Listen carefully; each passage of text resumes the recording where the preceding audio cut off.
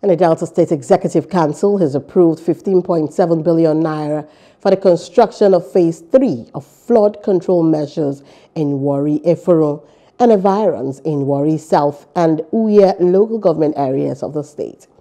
At a State Executive Council meeting presided over by Governor Sharif Warri, the State Commissioner for Information, Dr. Ifeanyi Osoza, said the Phase 3 of the control measure will cover Airport Road, Ugborikoko, Bendel Estate, and Ugboroke and environs in Uye and Warri South local government areas.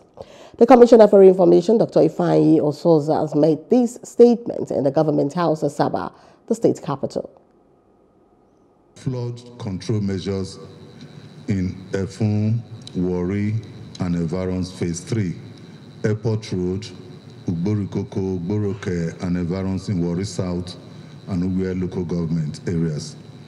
And the contract sum is about 15 billion 795 million 614,000 naira 53 kobo. Request for the release of 600 million counterpart fund for the implementation of the 2024 Sustainable Development Goals, conditional grants and schemes to Delta State.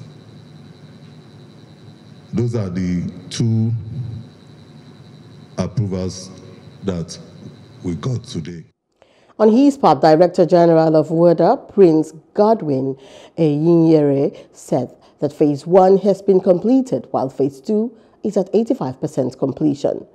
Eyinyere added that the agency was planning total solution for flood control measures in the Warri Stadium area and that design work around Nigerian community, Igbudu, Odibo Estate, among others, were ongoing.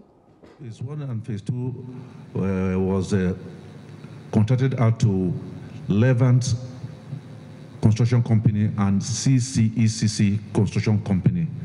Levant Construction Company, as at today, they are done with their job. It is just the silting of the drains that is ongoing.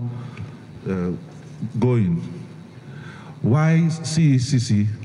They are 85–90% near completion. I want to tell us that so far so good. The Effurun asks for us to get total rid of the flood the mess we find ourselves. The governor just graciously approved the airport road that is comprised of Airport Road, Bendel Estate, Ugborikoko, Ugboroke, and it's Hello, hope you enjoyed the news. Please do subscribe to our YouTube channel and don't forget to hit the notification button so you get notified about fresh news updates.